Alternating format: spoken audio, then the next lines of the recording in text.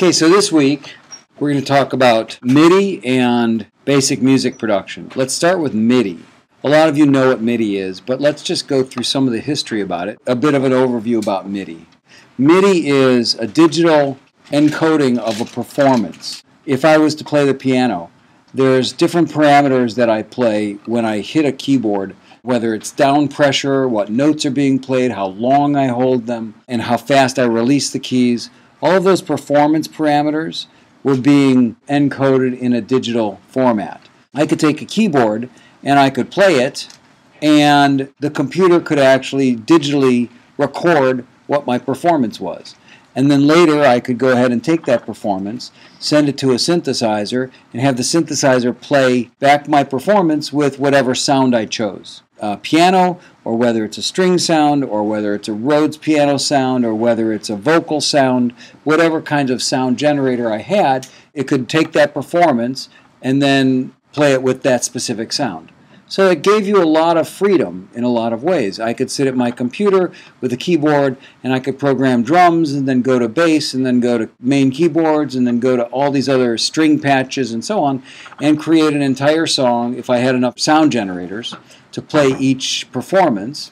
And then I could go ahead and decide exactly what sound I wanted, what worked best for each sound element. Let's talk about the basics of MIDI to start with. Okay, so the basics of MIDI. MIDI stands for Musical Instrument Digital Interface.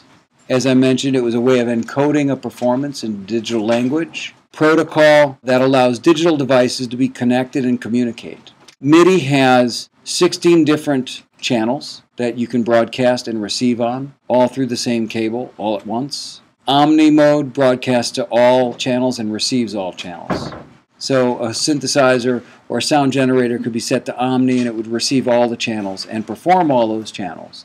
Or you could set it to channel 1 and whatever MIDI information was on channel 1 would go to that sound generator and be generated for that. Right? So you get 16 different channels. MIDI became the standard in 1983.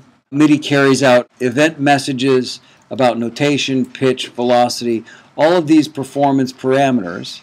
And MIDI controls parameters such as volume, vibrato, auto panning, clocking signals, synchronization of tempo, sound generation. All of these things can be encoded in a digital format and sent to a synthesizer. In the 80s, we had individual sound generators, individual synthesizers.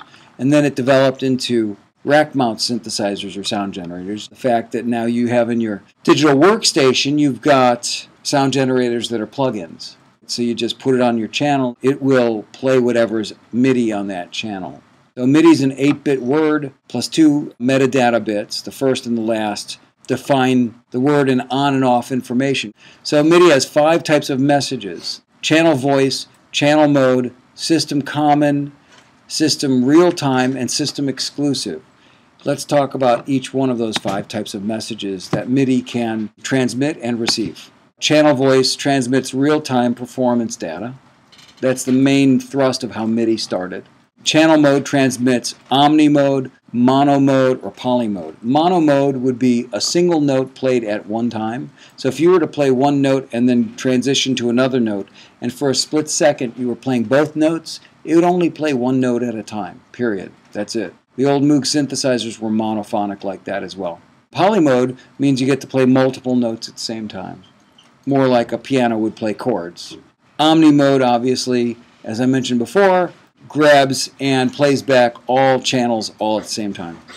System common mode transmits MIDI timecode data. MIDI also had its own internal timecode and was used for synchronization, but more than that, system real-time mode transmitted MIDI clock, which actively sensed data to put you in song position. So let's just say I was in the middle of a song and I hit start on the sequencer, which was playing back all the MIDI information. The synthesizers would know at what bar you were at. In the early days of MIDI, we didn't have that kind of synchronization capability, and every time we wanted to play the song, we had to start at the top of the song, which was really difficult and time-consuming. What we used to do is we used to program this stuff, get the right sounds for the track, and then print them all to tape. So it was actually on tape, and it was the synth sounds printed to an analog format, and then we'd leave the digital MIDI world behind. In your DAWs today, many times you leave the MIDI as MIDI. That can still be a problem if you're going from studio to studio and the studio you're going to doesn't have the same plugins, sound generators. So you got the perfect string sound, but unfortunately the studio you're actually working in this week doesn't have the same plugin for that same sound. And the last type of message, system exclusive. It controls equipment. Each manufacturer has its own system exclusive messages, unique identifiers for each specific piece of equipment. It's not as general of a language. It's really geared towards specifics.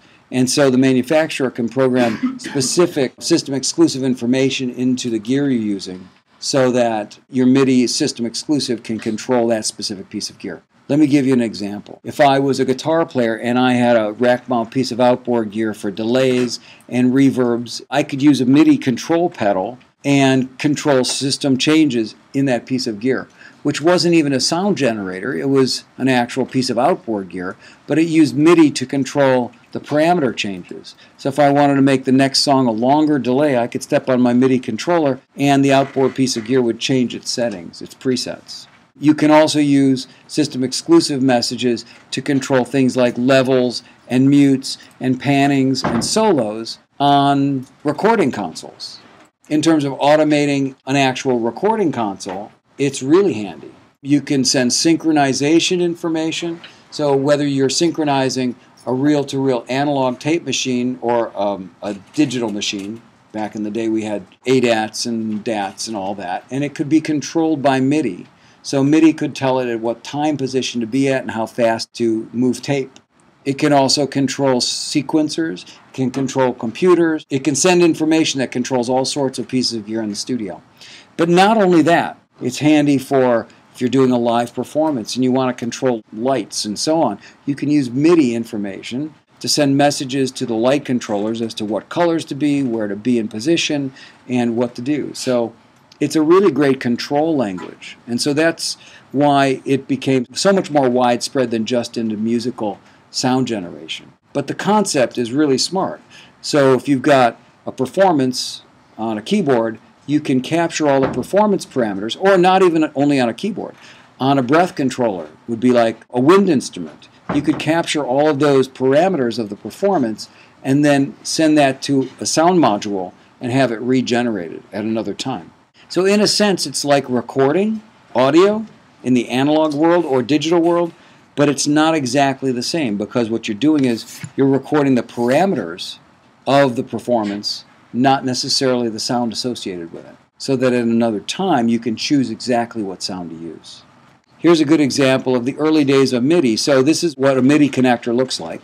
MIDI travels in one direction, so the backs of gear always had MIDI in, MIDI out, and MIDI through. MIDI through just passes the MIDI to the next piece of gear.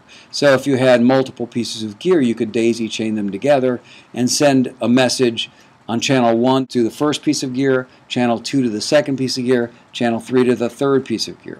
So you could delegate the first piece of gear to be your drum sounds, the second to be your bass sounds, the third to be your string sounds, and so on. So this is the MIDI connector, and this gives you a little understanding of how it all worked. Pin 2 is ground, which is the center pin on the 5-pin DIN connector. Pin 4 is the plus signal. Pin 5 is the minus signal. The interesting thing is that there's also pin 1 and pin 3, which are on the far ends of the connector. Extra voltages sometimes are carried on that to power pieces of gear to do specific things. Back in the 80s, I remember this, Roland used to use those pins for their synchronization, for their code. It wasn't standardized yet. Yamaha would use different pins, Roland would use different pins. Sometimes if you had a Roland cable that came with your Roland synthesizer, it wouldn't work with a Yamaha piece of gear, even though it was still a 5-pin DIN connector.